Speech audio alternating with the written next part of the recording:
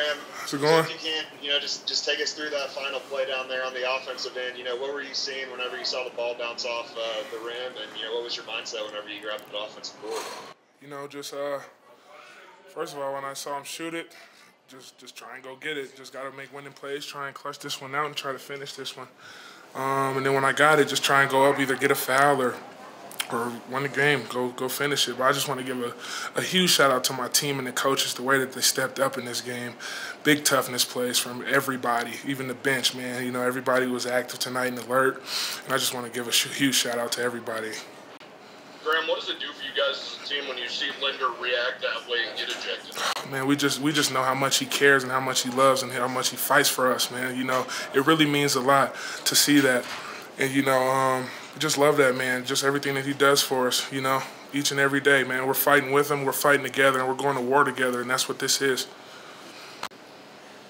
Graham, what was it like I'm sure it's frustrating, but to sit those 16 minutes in the first half and at the same time watch your teammates kind of hang in there and keep it close? It's very frustrating, but I thought the first foul, I was a little upset with that one. I didn't really agree with that one, and right on the other end, it was definitely my fault. I checked him, and that's a bad play on me, but just once again, the team stuck it out in that first half. Huge credit to Maldo playing through his little ankle injury.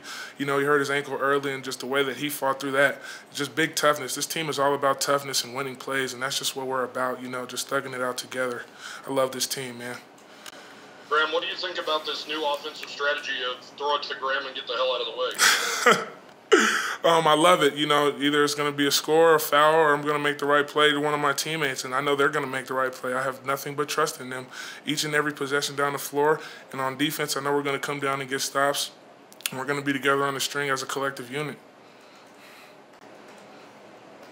Graham, I think a lot of people probably thought it couldn't get more exciting than the CSU game, and then you have Boise here and now this one. I mean, what has this run been like where you guys are on a long winning streak and every game is really coming down to the last second? This is thrilling. This is what you live for. This is why you play the game, for these moments, and this is why I love playing this game and I love being with this team.